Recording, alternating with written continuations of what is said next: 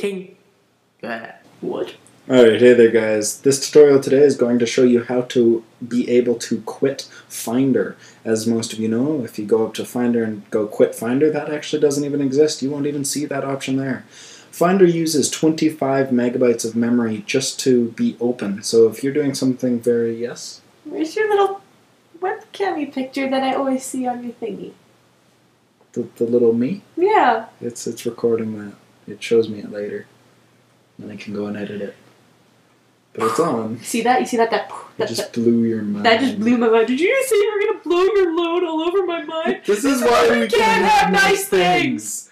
But anyways, yeah, so this John is Tapulicious. I am John Tapulicious. But as you can see, I'm actually able to quit the Finder. So me and Tara are going to show you how to do this. First, go ahead and open up Terminal. You're going to have a link that pops up with my name, right? Mm-hmm. Sweet. Go ahead and open up Terminal. If Terminal isn't in your dock and awesome-tastic like that, go to your Applications, Utilities, followed by Terminal.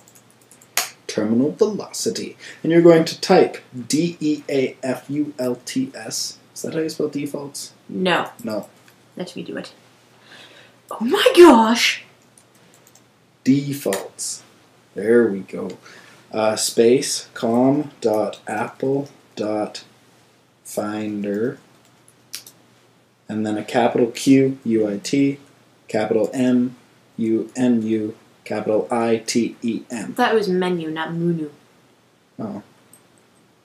LOL! So defaults. Wasn't the word right in there? I don't remember. Maybe? Perhaps? There it is. Yeah, so you're going to type that. Default, right, com.apple.finder, QuitMenuItem -bool, yes. You're going to hit enter after typing that. You're going to be able to copy that from the description of this video. Don't even. Then you're going to hit enter. It's going to then enable you to quit Finder. But in order for this change to take effect, you have to restart Finder. So to do so, type capital K ILL ALL, kill all, space, capital FINDER, enter. It's going to reboot Finder to what? Kill all. Blah, ha, ha, ha, ha. No. And it's going to tell me that no matching process belongs because my Finder's already quit. But after you open up Finder again, you will have the option to now quit Finder. It's so awesome.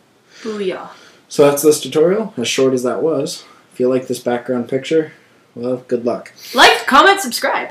Yes, just like this next clip. Yeah. Like, comment, subscribe. Oh, baby.